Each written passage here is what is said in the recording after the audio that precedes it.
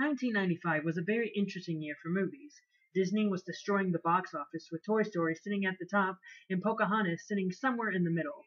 Also, the year saw the release of Batman Forever and Die Hard with a Vengeance to complete their movie trilogies. Also, James Bond made his iconic return to the silver screen in GoldenEye.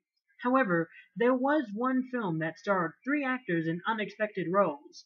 Hello, my name is Eli McKegg, and the movie I'm going to be talking about today is To Wong Foo, Thanks for Everything, Julie Newmar.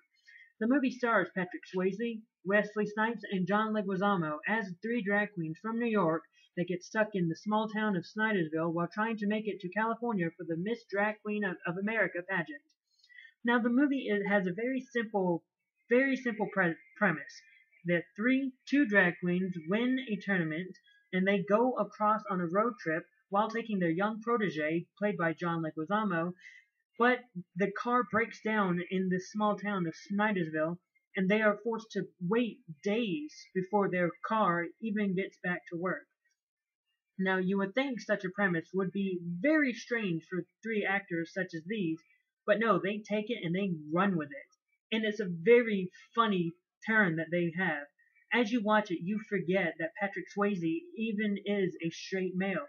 He has all the nuances of a actual drag queen and even changes his voice to fit the role that he has.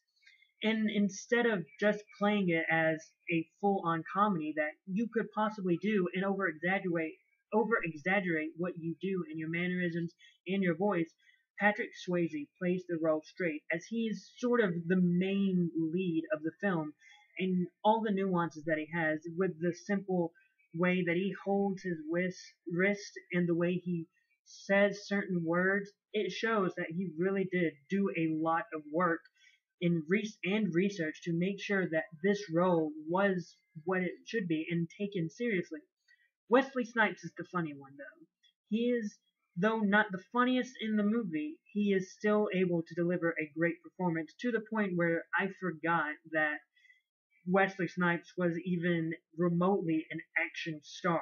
It got to the point where I forgot that this was even Wesley Snipes.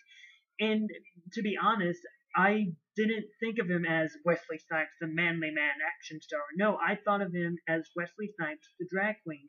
And that's how funny he was with the performance. And though he played sort of the stereotypical character and how you would stereotypically play it, he was able to make the role fit with the film and with the story that was being played, and I thought that he delivered a great performance.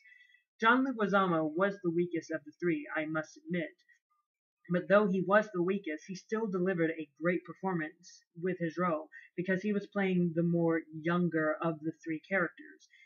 And though he also played the stereotype very heavily, he was the Latina, hola loca chicha, that's sort of the character that he played. And though it was a stereotype, he still made it work with his character. And all three of them combined with Patrick Swayze playing playing the straight character, as in playing it serious. Wesley Snipes playing a little bit of a stereotype, and John Leguizamo also playing the stereotype. You had a great performance, and the three had great chemistry together with Wesley Snipes and Patrick Swayze's character knowing each other from the past, but nonetheless, it was still a great performance. Overall, the plot was a little weak in certain points where you were just thinking to yourself, okay, I want to progress the story. I don't like that they were constantly banging me against the head of, oh, get it? The three people are gay. They are drag queens. Ha ha ha. Get it? Get it? You need to learn how to not use this as a platform to not like these people. No, that was getting annoying throughout some of the movie, especially with the actor Chris Penn's character, who was the sheriff that was vehemently against gay people. But throughout the entire movie, I occasionally would forget about that with the supporting cast in the small town, because they ignored the fact that these were three men dressed as females. They used it as these were just three females. But in the end, the film was a very hysterical film. I thought to myself, I love what this movie is doing. I want to see more. So overall, I give this film a 1 thumb up, and you should most definitely see it. And if you want to watch more, just subscribe to Mr. Eli Mack on YouTube. Thank you so much. I'm Eli McKegg, and that was To Wong Foo. Thanks for everything, Julie Newmar.